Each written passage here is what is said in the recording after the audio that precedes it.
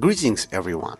Mercedes had the opportunity to make the most beautiful and brutal and most aggressive SUV in the world. The car had no engine, only batteries, so there were no limits in the design department. And instead they made the condom filled with soap and attached LED lights to it. It is changed the design of this huge SUV, as boring as lecture on the research of turtle's top speed.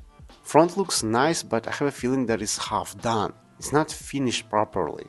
Car does have same concept at the front and the back and on the side, and everywhere you look it looks like it came from the one car, one very ugly car. Interior is very luxurious, much better than the exterior.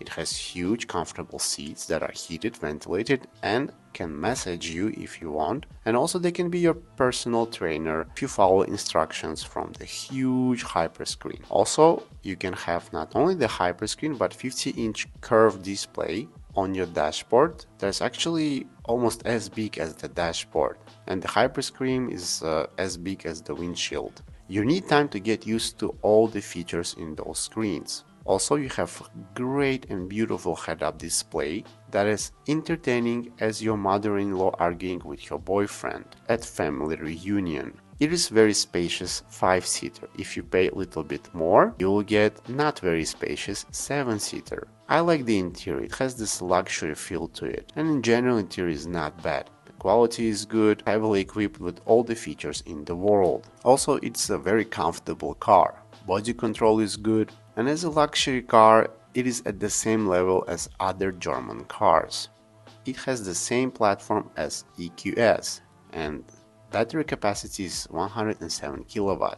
The lowest power output is 388 brake horsepower and 500 Nm of torque. 0 to 100 will happen in 6.5 seconds. Range will be 660 km, and for my burger-loving friends, 410 miles on single charge. And we're talking about the single motor trim, that is rear-wheel drive. The most expensive trim develops 658 brake horsepower and 950 Nm of torque, and it has dual motor system. Range is 600 km, and for my eagle-loving friends, 373 miles, and 0 to 100 will be in 4.4 seconds. Also, you have off-road mode with air ride suspension as standard, and the air ride suspension is very good. I have no idea why it has off-road mode, because I have never seen any Mercedes actually doing any off-roading in real life. Even the G-Wagons, they're always on the best and smoothest roads. Acoustic system is nice, sound isolation is very good.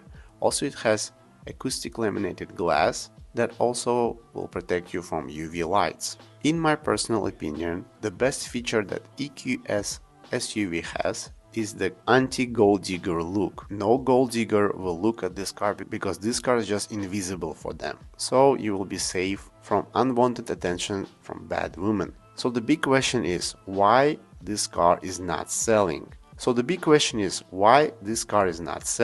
And the answer is the price. Fully equipped version of this EQS SUV is $150,000, and this amount for EV car today is insane amount of money. Today everybody knows that EVs do not cost that much and do not worth $150,000. For that amount you can buy 3 Chinese luxury EVs that will be as fast, will have longer range and will have more features with 10 years warranty on them.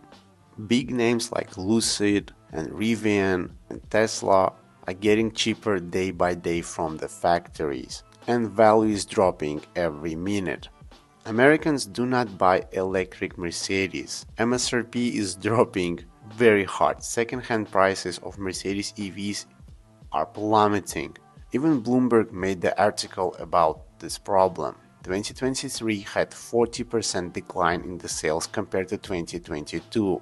Margins drop, sales drop, depreciation almost 50% in the first year of ownership of Mercedes EVs. Even dealers starting to cancel their pre-orders of EV Mercedes. This car is the best car in second-hand market right now, but I do not recommend buying it new. Thank you so much for watching. Let me know in the comments what you think about the